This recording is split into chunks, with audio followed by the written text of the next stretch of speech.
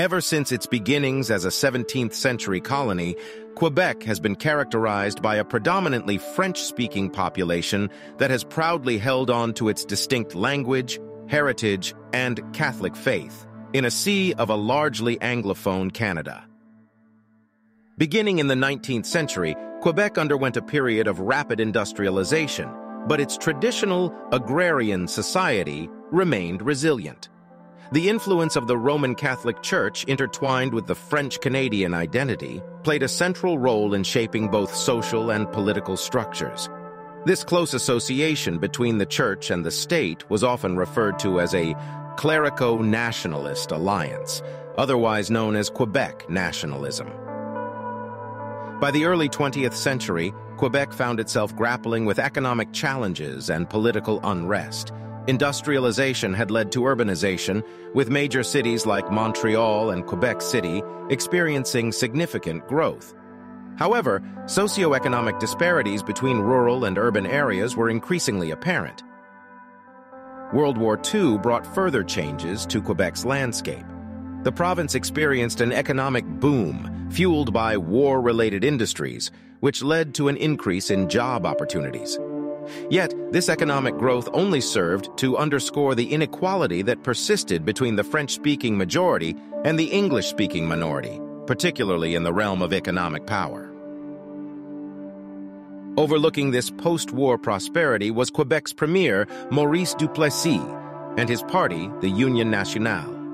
From 1936 to 1939, and then again from 1944 to 1959, Duplessis maintained his power through support from traditional elements, political corruption, and an outdated electoral system. His government held conservative views, focused on traditionalism, emphasizing the need for Quebec nationalism to uphold such views.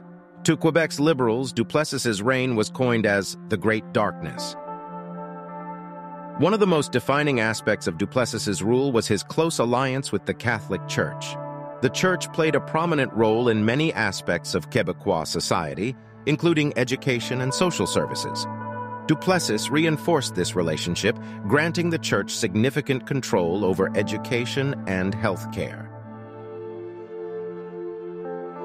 The Church's authority in Quebec would be challenged when it hired lay staff to cover the expanding needs of education, health care, and social services. The lay staff increasingly demanded a say in how these services were run, exposing the Church's degrading authority and blocking social change.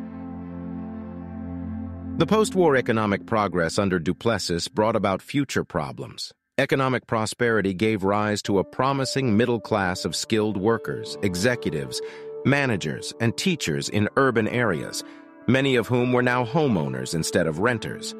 This new middle class began to desire progressive modernization in Quebec in the face of Duplessis's and the Catholic Church's narrow-minded, conservative traditionalism. The seeds of change were sown. Maurice Duplessis died in 1959, and with it, his regime. In the election of June 22, 1960, the Liberals broke the hold of the Union Nationale, taking 51 seats and 51.5% of the popular vote, as compared to the Union Nationale's 43 seats and 46.6% of the vote. Lesage's Liberals promoted a progressive and modern platform, which looked ideal in the eyes of adults who wanted nothing more to do with the Union Nationale's corrupt and isolationist policies that had ruled Quebec with an iron fist for the past 16 years. Lesage would be elected as Quebec's 19th premier. Jean Lesage and his Liberal Party looked to change every aspect of Quebec's society, ushering the province into a quiet revolution that went on to define the province throughout the 1960s.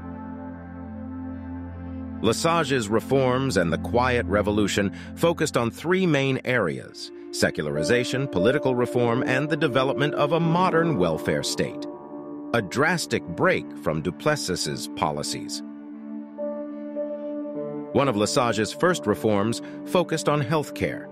A new public hospital network ensured that every Quebec resident gained access to essential health care services, regardless of their economic background.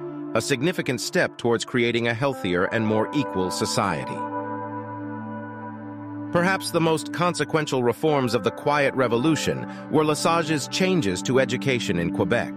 By 1960, much of the baby boomer generation entered adolescence, which pushed the province's weak education system to its breaking point.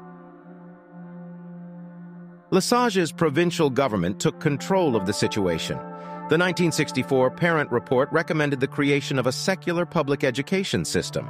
The Catholic Church, which controlled the public education system, was powerless in stopping any change that came about because of the report. Lesage gave Québécois youth access to a more diverse, modern, and comprehensive education, free from religious dogma. The new Ministry of Education aimed to produce a skilled workforce and instill Québécois values in the province's youth through the new education system.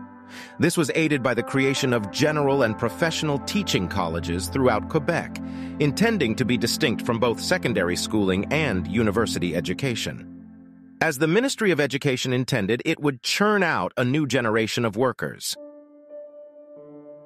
Lesage undertook an ambitious endeavor with nationalizing Quebec's economy, bringing privately owned electric companies under provincial control. Hydro-Quebec was officially established in 1944, seeing Maurice Duplessis leaving the establishment untouched, but it was during the Lesage government's tenure that it truly rose to prominence. Quebec is blessed with abundant natural resources, including vast rivers and waterways. Jean Lesage's government saw an opportunity to capitalize on this natural wealth by nationalizing it. A snap election in the fall of 1962 effectively gave the Lesage government the go-ahead to take control of the private companies. This economic nationalization was reflected in the party's new slogan of Maîtres chez nous, masters in our own house. Nationalization meant that the French-speaking folks in Quebec could now work entirely in French and improve their technical, scientific, and managerial skills. This Francization also happened in education, social welfare, health services, and throughout various government departments. This effectively made French the language of Quebec's working sector. The new masters in our own house philosophy gave Quebec the confidence to assert itself more and demand changes in federal policy. Quebec decided to opt out of some 30 joint programs that the other provinces were part of. Instead, they went for fiscal compensation to manage their own services, like pensions, health care, and taxes. This came at a cost for Lesage. To pay for its own welfare, Lesage's government raised taxes and borrowed heavily, increasing the provincial net debt by more than 300% between 1960 and 1966. Lesage's reforms were also disliked in the rural areas of the province, where his quiet revolution had not made much of an impact. These rural areas acted as the Union Nationale's power base. With the Quiet Revolution, many Québécois started questioning their place within the larger Canadian Confederation and pondered the idea of sovereignty. They sought to assert their distinct cultural identity and preserve their French language, which they saw as integral to their heritage. In fact, the name Québécois was adopted by French Canadians who shared these views during the Quiet Revolution. Prime Minister Lester B. Pearson's Liberal government saw the growing nationalist issue in Quebec and looked to quell tensions by electing 3 prominent French Canadians to Parliament in the mid-60s, Jean Marchand, Gérard Pelletier, and Pierre-Elliott Trudeau. By giving French Canadians more representation in the federal government, the Liberal Party hoped it would give a reason for neo-nationalist and separatist groups to calm down. By 1966, the Union Nationale had reformed its image under Daniel Johnson, attracting dissatisfied conservatives and nationalists, and won Quebec's election on June 5th. The Union Nationale won 56 seats against the Liberals' 50. However, the Liberals obtained 47% of the popular vote, whereas the Unionists obtained 41%. In the late 1960s, a new political party emerged in Quebec, the Parti Québécois, led by René Lévesque. A former journalist and cabinet minister of Lesage's government, Lévesque championed the cause of Quebec's independence from Canada. The Parti Québécois sought to harness the growing sentiment of nationalism and separatism in Quebec, aiming to establish the province as a sovereign state. The Parti Québécois quickly gained popularity, especially among those who felt the Quiet Revolution didn't go far enough in protecting Quebec's distinct culture and identity. With fiery rhetoric and a compelling vision of an independent Quebec, Lévesque and his party managed to strike a chord with a substantial portion of the Québécois population. One group that advocated for an independent Quebec was the Front de Libération du Québec, or FLQ. This radical separatist organization, founded in 1963, aimed to achieve Quebec's independence from Canada and create a socialist state, challenging both the political establishment and the federal government. Inspired by the decolonization movement in Africa and Asia at the time, especially armed conflicts like the Algerian War, the FLQ shared a conviction that Quebec must liberate itself from Anglophone domination and capitalism through armed struggle. Their objective was to destroy the influence of English colonialism by attacking its symbols. They hoped that Quebecers would follow their example and overthrow their colonial oppressors. Thusly, they turned to radical and deadly means of resisting this supposed tyranny. The National Revenue Building, the RCMP headquarters, the Canadian National Railways, the Black Watch Armory, the Royal Canadian Air Force, the Queen Victoria Monument, La Grenade Shoe Factory, the Paul Sauvé Arena, Dominion Textiles, Standard Structural Steel, Eaton's, Murray Hill, Chambre de Transport, the Montreal City Hall, the Bank of Nova Scotia, the Quebec Ministry of Labour, the Canadian Army, the Montreal Stock Exchange, the Queen's Printer, the Chateau Frontenac, the Industrial Acceptance Corporation, Mayor Drapeau's residence, Loyola College, McGill University, the Bank of Montreal, and many others were bombed. In 7 years, 6 people were killed.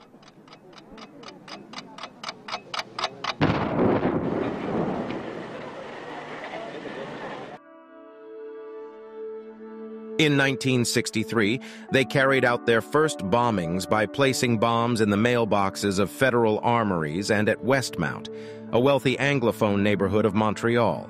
Wilfred O'Neill, a nighttime security guard, was killed. Sergeant Major Walter Lesage of the Canadian Armed Forces was seriously injured when he tried to neutralize a bomb. The FLQ claimed responsibility.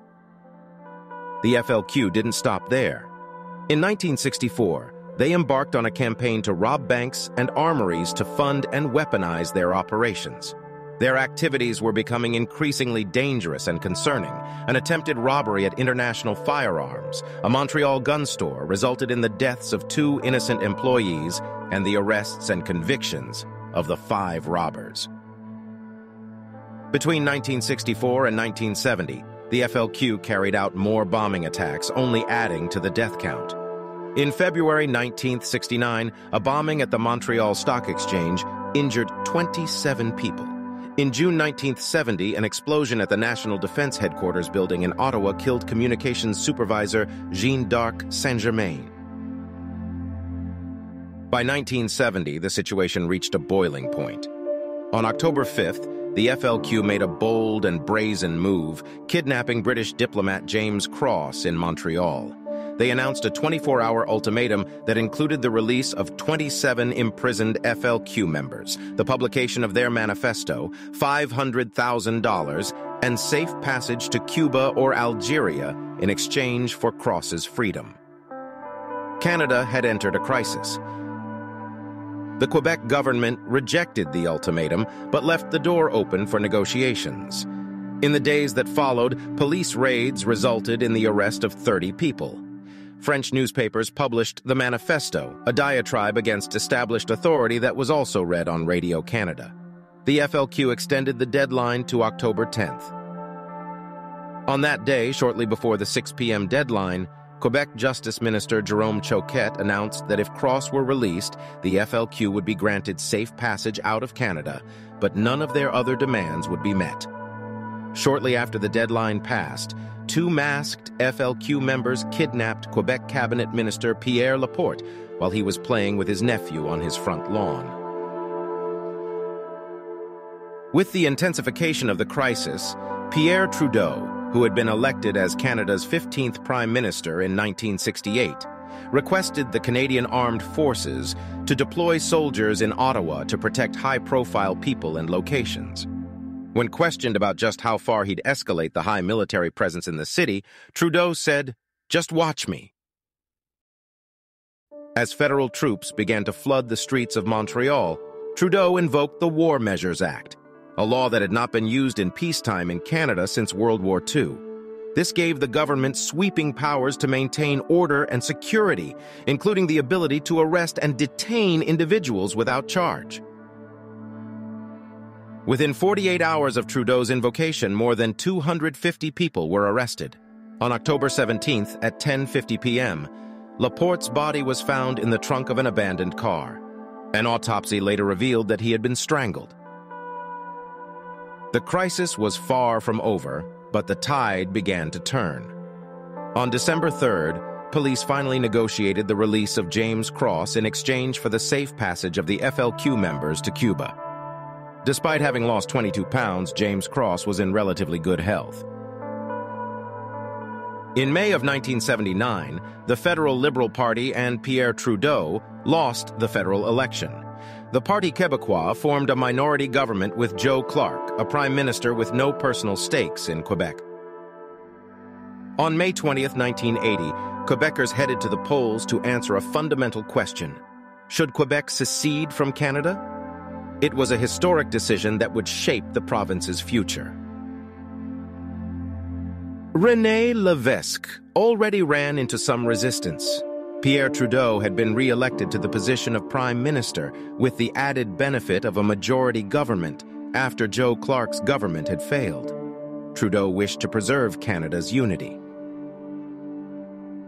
Those in favor of independence argued for Quebec's right to self-determination, emphasizing the preservation of their language, culture, and unique identity.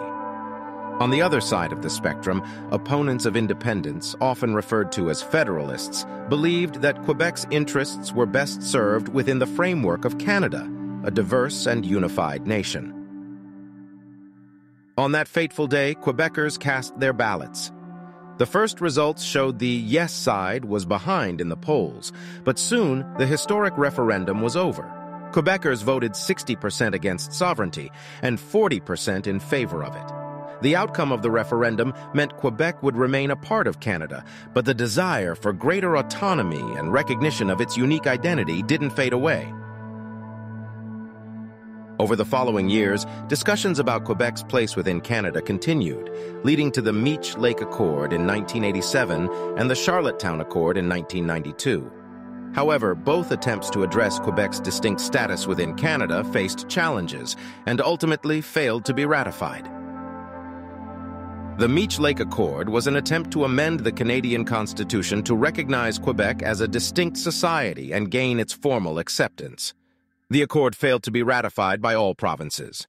The Charlottetown Accord was another attempt to amend the Canadian Constitution, this time with broader changes to accommodate Quebec's demands for recognition. The accord was rejected in a national referendum. The failure of these accords led to debates about Quebec being a distinct society, and this led the separatist Parti Québécois to be elected into power in 1994. Premier Jacques Parizeau promised a new referendum on Quebec separating from Canada, which was planned for 1995. The build-up to the referendum was tense and dramatic. Both sides campaigned passionately, and the entire country watched as the fate of Canada hung in the balance. On October 30th, 1995, the people of Quebec headed to the polls. And when the votes were tallied, the results were incredibly close.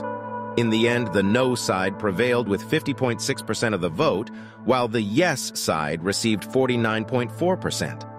This narrow margin showcased just how deeply divided the province was on the issue of sovereignty. The immediate aftermath of the referendum was emotionally charged. Jacques Parizeau made a controversial remark blaming the loss on money and the ethnic vote, drawing criticism and exacerbating tensions between Quebec's French-speaking majority and its English-speaking and immigrant communities. It is true that we have been defeated, but basically by what? By money and by the ethnic vote. Basically, that's it.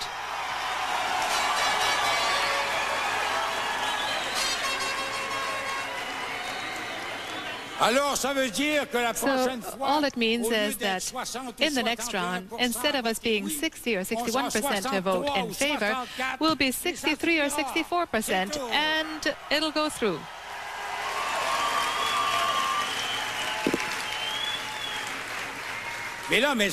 But at this point, my friends, in the coming months, there are people who were so afraid that the temptation to seek revenge is going to be great. And never will it be so important to have in Quebec that government of the Parti Québécois to protect us until the next round. The referendum's outcome had far-reaching consequences. While Quebec remained a part of Canada, the Canadian government recognized the need to address the province's concerns more effectively. In 1996, the federal government passed the Clarity Act, which laid out the conditions under which the government would negotiate the secession of a province. This act sought to clarify the rules surrounding any future referendums on sovereignty. Quebec's separatist movement did not die with the 1995 referendum, and it continues to live on. As seen in both the 1980 and 1995 referendums, Quebecers voted against secession. But the margin in the latter was incredibly narrow. The debate ignited discussions about the province's right to self-determination and cultural preservation. So the question remains, should Quebec try again to secede from Canada? Quebec's distinct language and cultural identity is one of the major factors when it comes to Quebec's self-determination. French is not just a language in Quebec, it's a core element of the province's identity. Many Quebecois believe that independence is essential to preserve their language, culture, and heritage. On the other hand, some argue that the French language is already safeguarded within Canada, making secession unnecessary. A significant aspect to consider is the impact on Canada's national unity and diversity. Canada is a nation of diverse cultures and languages, and Quebec's secession could raise concerns about the stability and cohesiveness of the country. On the flip side, embracing diversity could mean respecting Quebec's right to self-determination. Indigenous communities, both within Quebec and across Canada, have a unique historical relationship with the land and their treaties with the Crown. The James Bay and Northern Quebec Agreement, signed in 1975, redefined and framed land management, as well as the relationship between the Quebecois state and the Indigenous peoples of the region. During the 1995 referendum, the Cree peoples claimed that in the event of a win for the Yes camp, they would want to stay part of Canada. This would threaten the territorial integrity of a future independent Quebec. Economic concerns have undoubtedly played a pivotal role in determining Quebec's independence. Quebec enjoys numerous economic benefits as part of Canada, including access to a larger market, interprovincial trade, and shared resources. However, secession could introduce economic uncertainties, such as establishing a new currency, trade agreements, and potential complications in international relations. Looking forward, what would a hypothetical Quebec secession mean for both Quebec and Canada? Quebec would face numerous challenges, from establishing its government to international recognition. At the same time, Canada would experience a significant loss, both culturally and economically. The potential ripple effects could shape North American geopolitics. The true answer to the question of whether Quebec should secede from Canada is ultimately a personal one, and the exact benefits and negatives of Quebecois secession can only be known in the event of actual self-determination.